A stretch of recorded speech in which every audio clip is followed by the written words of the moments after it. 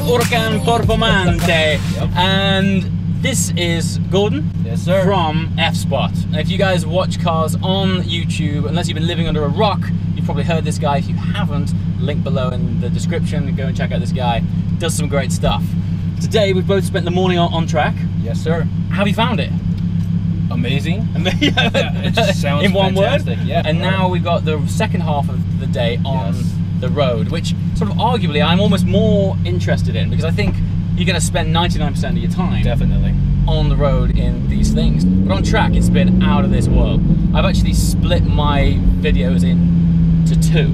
Okay. So I'm going to do a road video and a track video, just because they're just so different. Two separate things. Yeah, exactly. Cool.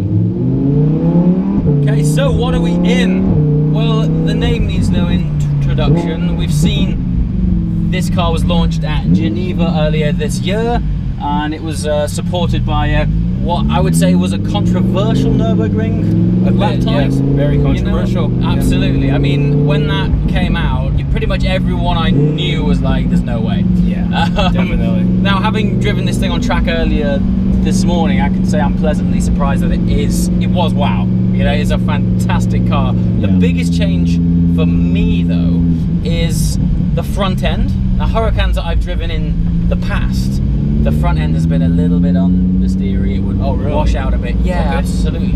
Gotcha. But this thing, the front end on this is absolutely planted. We just conveniently found ourselves a lovely straight, so let's see what this thing's all about.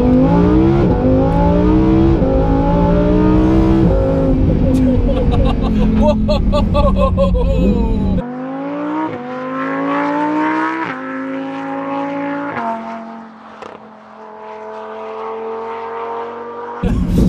Yes, so it does not hang around. Oh my goodness. One of the number one things for me that Lamborghini do best is theatre. Like the drama and theatre of these things, even before you even step in it, just the way it looks is so cool. Yeah. You press start up, this V10 sounds fantastic. The overrun, I'm not sure if it'll do it. Do I have to put it into Corsa for that? Look at it. There you go. It's just it's such a lovely sound, isn't it? And they've nailed this gearbox. So it's 640 naturally aspirated horsepower through this V10, which revs to 9,000, mated with a fabulous, as you can hear, twin clutch gearbox. I mean, it is rapid. The downshifts are absolutely out of this world. It spools up the engine so fast. And in Corsa, I'm thankful to say it isn't too violent. It still gives you a nice nudge in the back when you shift, but it's nothing like the single clutch days, which was like being hit in the head with a shovel. This is just a nice reassuring tap. But those downshifts, man, it just has me shifting when I don't even need to. Yep. I find myself playing it like an instrument, you know? Yeah. It's fabulous.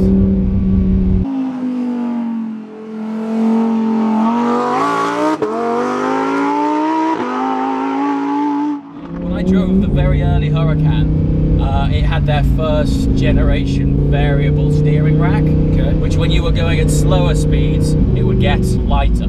So when you're driving around town, etc., it was convenient then. The problem was that the way that they'd set it up in the early days, when you were approaching a corner, it would load up unexpectedly. It was a little bit unpredictable upon first turn-in where you're actually going to end up. Gotcha. Really happy to say that with this, it feels all right. I can definitely tell it's still there, but it weights up well as soon as you start going a bit faster. So I would say the ride is stiff, right? The ride is really fairly jumpy. Yeah. Now, don't get me wrong, we're not exactly on the best roads, but even still, I can tell it's got a sharp edge to it. But I would imagine as an overall package, the kind of car that you would do a road trip in, and then when you got to some tight, twisty alpine roads, this thing will be fantastic. Oh yeah. I find when I drive the Aventador, it feels a big car, but this, I feel confident threading it down what is quite clearly quite a tight road. Very nimble. Yeah. It feels light too. Now, they've actually only shaved 40 kilograms off this car compared with a standard Huracan. But whatever else they've done is, I would say made it greater than the sum of its parts, because it feels really light on its toes, quite floaty. I don't know if I'm getting the right way, but this looks nice.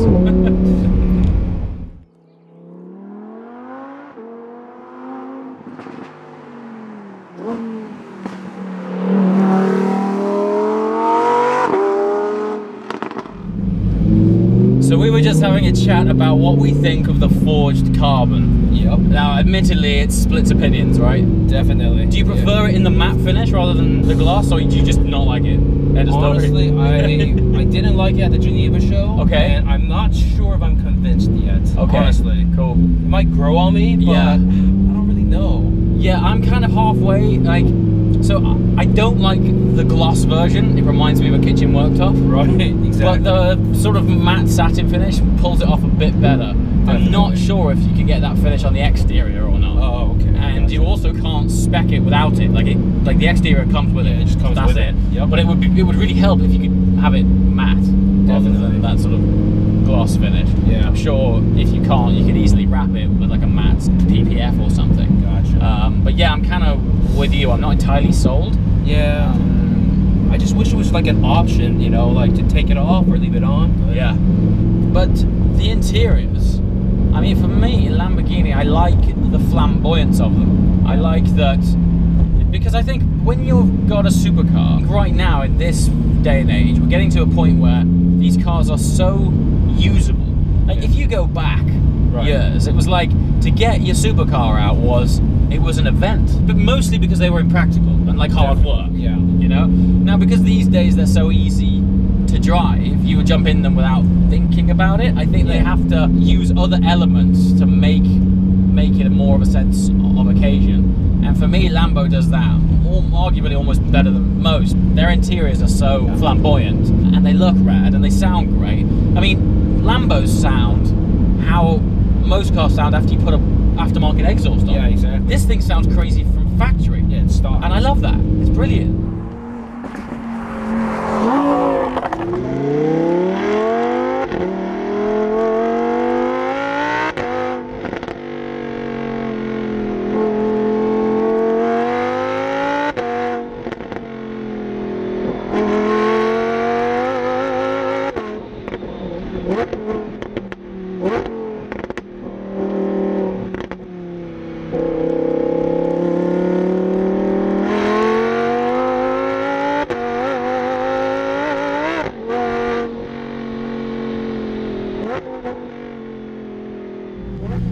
Cool, so we're almost back at the track. So in summary then, G, Yep. we both want one. I guess so, yeah. I guess the question is, what color do you want? There you have it. Okay, so which color, what spec would you go for? Ooh, tough one. Definitely some sort of shade of blue, I guess. Okay. I don't know which one exactly, but I mean, I saw like with the app persona, like the colors. Like, Yeah. They have every shade of blue. Every The shade customization you can do is unreal. It's everything, yeah. Anything you want. So I actually really like this. The yellow's great. Okay. But I also love these new matte and satin finishes that they're doing. Yeah. So I'd probably lean towards a satin yellow. Nice. Like a matte satin yellow, black rims. I go satin forged carbon, so it's not too like blingy. Yeah. I think that would go down well. That'll be great. Although you've got the California sunshine to go back to, whereas I have this like overcast sort of. Our Pantone in England is just grey. Yeah. So I reckon the brighter the car, the better. Just brighter your deck. There you go. Okay, welcome to Imola Race Circuit. Now Lamborghini have gone all out on this, and they've set up a little mock design centre within the Imola circuit. And over there, this is the tape drawing. Something really tape drawing. You can also. Oh wow, yeah, it is. Crikey, this whole thing is tape. I thought it had been painted or drawn. Yeah, you can. This is a technology that is very, let's say, quite old, quite romantic, but it is very still. cool work. It's very effective, huh? That's incredible. I honestly wouldn't have known that was tape unless he'd have just pointed that out. It's a really cool drawing. So for example, I can demonstrate. It is possible to create a silhouette of a car very quickly. You can start here with the nose of the car, and then the typical front fender of a Lamborghini. I can't believe you're drawing this in tape. It's amazing. So for us, it's very important. You know, a Lamborghini must have the single center line. Look at this. You can see it's taking shape now. Wow. So even if I don't have the wheels at the moment, Yeah. you can create a silhouette very simple. I'm not sure that it looks so good if I tried it, mind you, but You can also try if you want. This is no maybe problem. later. That's so cool.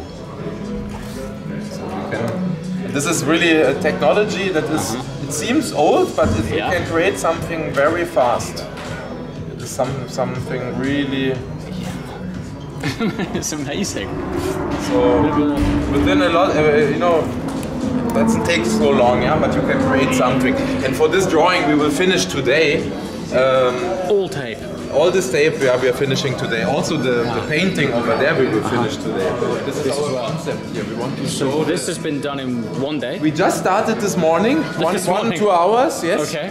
And like I said, come back in 30 minutes or 1 hour or after lunch, and you will see it's continuing. Yeah, this is the concept. This is standing for the future. Okay.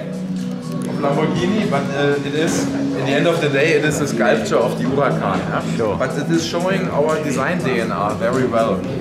So, like I explained, a Lamborghini must have the single center line that was created by Marcello Gandini, a famous designer from Turin. He did all the cars of Lamborghini in the 60s and 70s. Then it's important also to have this proportion of the car, this extreme angle of the side window with the door. Yes. And also on this object we can, for example, I can demonstrate. More tape. This tape's handy stuff, huh? Yes, this is, for us, this is vital. For the designers, it's a vital thing. Because, for example, let's say this would be the Lamborghini of the future, so, and we discuss with the designer, or maybe we can change a little bit the body side. So with the tapes, we can discuss. You know, it's for us. Interesting. It's a cool. So you use this as the sort of fundamental shape, Yes, and then you augment it with tape to see how you could evolve it. Exactly. So, for example, I could say, can we not try to make this surface a little bit bigger? So the modeler later, or the digital modeler knows, okay, we have to take 5mm maybe material down here. Yeah. Or we can, we say, okay, maybe the window line should be a little bit faster. So we can pinch it down a notch. Exactly, and then we can say, okay, let's reduce a little bit the angle here and make this more flat. That's amazing. When you stand back, just by applying this tape, you can really see how that works. The simple things are always the best. This might come across like I sound really stupid, but I'm really impressed with that.